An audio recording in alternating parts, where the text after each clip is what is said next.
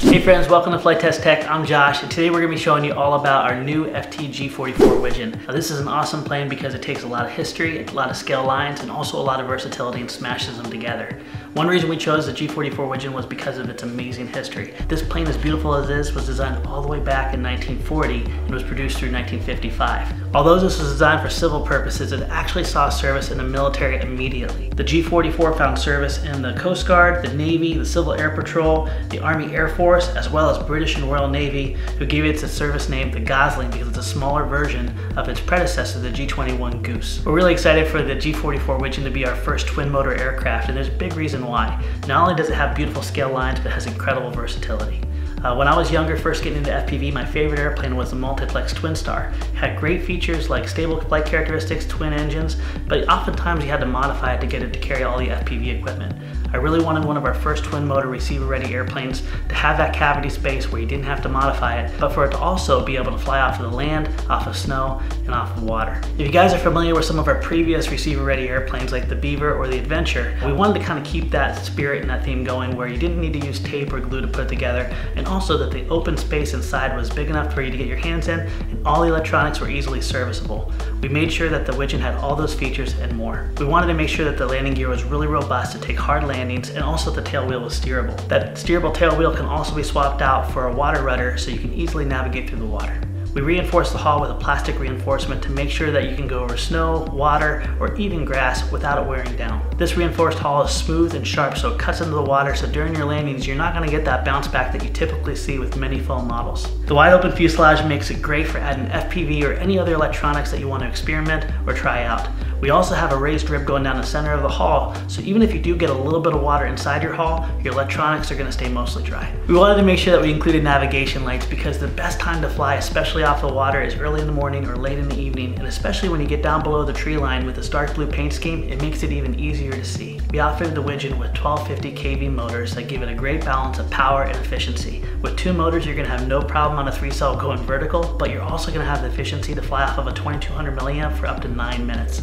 Now, the Widgeon is incredibly easy to fly, but I would not recommend it for beginners, and there's a good reason for that. Whenever you're flying, instead of using just the aileron and the elevator to be able to bank and yank, you are going to need to mix in a little bit of rudder. Now, you can do this through your transmitter or even through our Aura board, but you will have to have that discipline of adding a little bit of rudder whenever you turn left or right. This is going to give you nice coordinated turns and make the plane cut through the air nicely.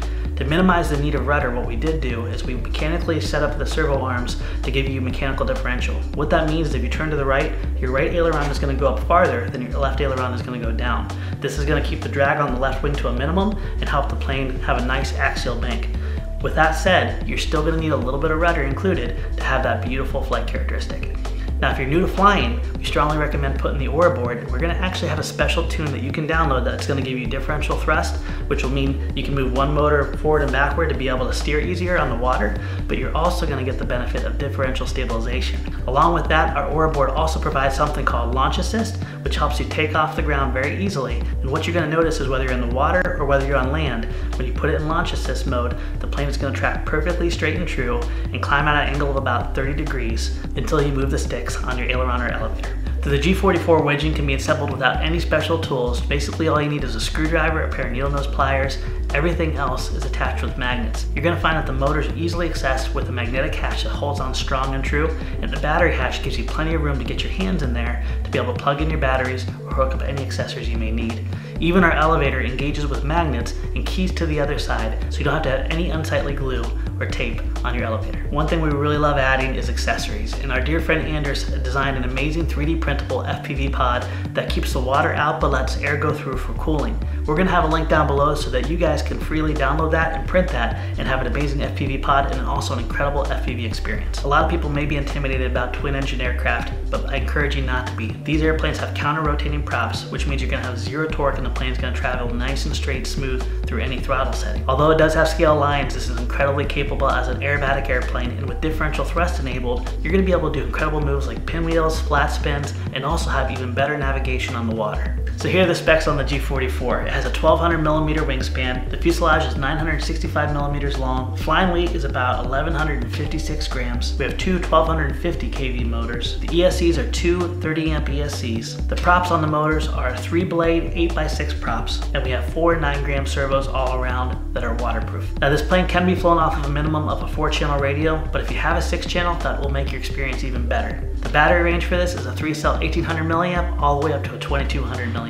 I prefer the 2200 because it's going to give me close to a 9-minute flight time, and it balances out beautifully in the airplane. Now we want you guys to have an amazing experience building, tuning, and flying, so we did a special video for you that's going to be linked down below. It's going to show you how to assemble this, it's going to show you how to tune it, prepare for flight, and it's also going to give you tips and tricks on flying it outside. Friends, we really want to thank you for being part of the Flite Test family. Thank you so much for checking out this video, and I really hope that this becomes a new plane in your hangar soon. One thing you can guarantee is we're going to be revisiting this plane over and over again, because not only is it a joy to fly, but it's incredibly versatile. If you're interested in the plane, check it out in the link below, and we'll see you next time.